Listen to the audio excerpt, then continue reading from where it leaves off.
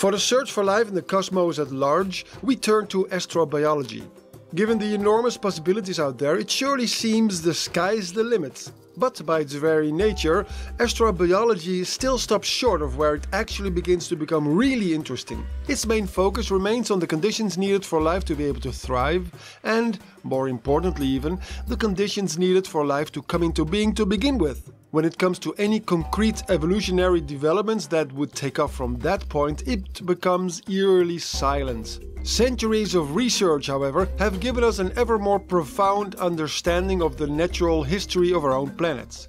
So what can we learn about some of the ground rules for evolution that we could hope to apply elsewhere in the universe? Let's find out.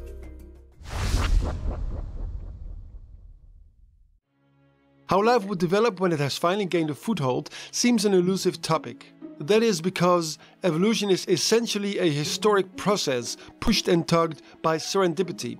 Random events in the ever-changing environment plus random genetic mutations meddle with the predictability of what one naively may regard as a predetermined process. Looking back at our own evolution, it's easy to fall prey to the idea of a linear progression, where each step supposedly was inevitable. The fact that it emphatically is not inevitable is proven by the millions of lineages that chose a different route and ended up at different outcomes. If the development of humanoid sapiens was an inevitable outcome of evolution, then there would be a multitude of similar examples on our planet alone. The fact that there's only a single example of humanoids out of millions of lineages underlines how much of a fluke we are, or any other singular life form for that matter. But that doesn't mean there isn't some level of predictability. One of the most important and often cited principles for predicting evolutionary outcomes is convergence or convergent evolution. So what is it precisely? When European explorers discovered new overseas lands, these were like alien planets to them, especially lands like Australia. What makes Australia stand out is, of course, its very different fauna. As we all know, the Australian continent houses a wholly different kind of mammal. Marsupials are a separate branch of mammalia, distinct from the placental mammals we're mostly familiar with the main difference being the mode of reproduction. It's mind-boggling to realize that an elephant shrew is more closely related to a blue whale than it is to the much more similar Australian dundarts. And the reason is of course related to the environment and mode of life. The common ancestor of marsupials and placental mammals was a small insectivorous creature that lived 160 million years ago. As small insectivores themselves, elephant shrews and dundarts remained relatively close to this ancestral state, while some of their brethren became very different indeed. Millions of years of mammalian evolution gave us elephants, kangaroos and humans. But there were also some lineages that started to look very similar to each other. The thylacine, for example, looks very much like a placental wolf or other wild canid, represented here by an Australian dingo. And this is a prime example of convergent evolution. The explanation is that a creature's way of life or ecological niche pushes development towards similar solutions to the same overall challenges. The ancestors of both the thylacine and the placental wolf started hunting larger prey that were evolving to become ever faster in their attempts to escape their clutches. For the dog family, those were deer, and for marsupial predators, those were kangaroos. Convergence means moving towards the same place, just as, for example, rivers could be flowing to the same lake. Convergent evolution is a very fundamental principle when talking about the evolution of life on this or any other planets. You hear it all the time as a justification for why fictional aliens look strikingly like humans or other animals that we know from Earth. The idea seems to be that if you can have very similar faunas on isolated continents, like Australia, then you'd expect very similar faunas on entirely different worlds as well. So, would other worlds have their own brand of wolves, deer and humans? Would there be any other canoids, cervoids and humanoids out there? For many science fiction universes, this certainly seems to be assumed as much. However, there's at least one important issue here that many overlook. The primary issue with convergent evolution is a thing called parallel evolution. Wolves and thylacines are very similar, but they also had a very similar starting point. And this similar starting point is that small insectivorous creature that was the ancestral state for all deeper mammalian lineages. This is why some experts like to distinguish between convergence and parallel evolution. So what is the distinction? Convergence is arriving at the same overall solution from different starting points. Parallelism is arriving at the same overall solution from the same starting point. Convergence means getting to the same place using different roads. Parallelism means following basically the same road. But it's actually not quite that easy to distinguish these two in practice.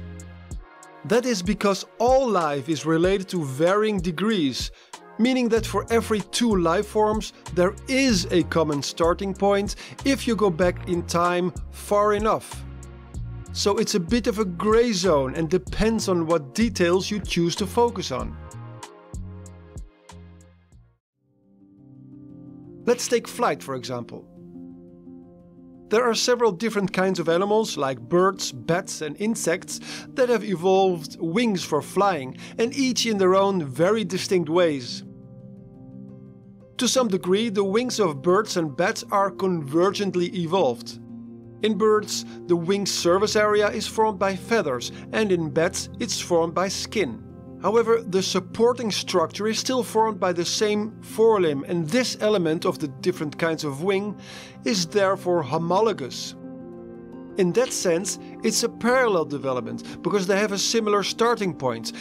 Their common ancestor was a lizard-like creature living 340 million years ago, and it already had the four limbs that both birds and bats later modified in parallel ways. However, the common ancestor with insects was a flatworm-like creature without limbs. The wings of the insects are formed by completely different structures. So these wings are highly convergent with those of a bird or a bat. But on a deeper level, they're also parallel to some degree, because related genes laid down a lot of the basic framework, meaning there's still some fundamental similarity. The layout of the body, including polarity, symmetry and regionalization, is controlled by a lot of the same, or in any case related, regulatory genes. So the degree of parallelism or convergence is strongly affected by the depth of common ancestry. This also puts constraints on how similar two lineages would tend to become at all. We already saw how wolves and thylacines derive their very similar bodies from the basic mammalian body plan that they adapted to being fast land hunters of larger prey.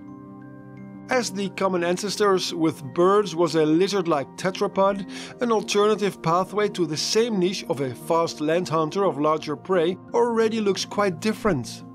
That would be a medium-sized raptorial dinosaur, or, from more recent times, the so-called terror birds or forest rackets that used to be South America's apex predators. All these cases are based on the general tetrapod body plan of a backboned frame carried by two pairs of legs, with a head at the end of a neck and a long tail. So a parallel modification of these elements would naturally lead to longer legs placed underneath the body and the neck ending in a skull with elongated jaws. But for a lot of the other details, alternative solutions were arrived at.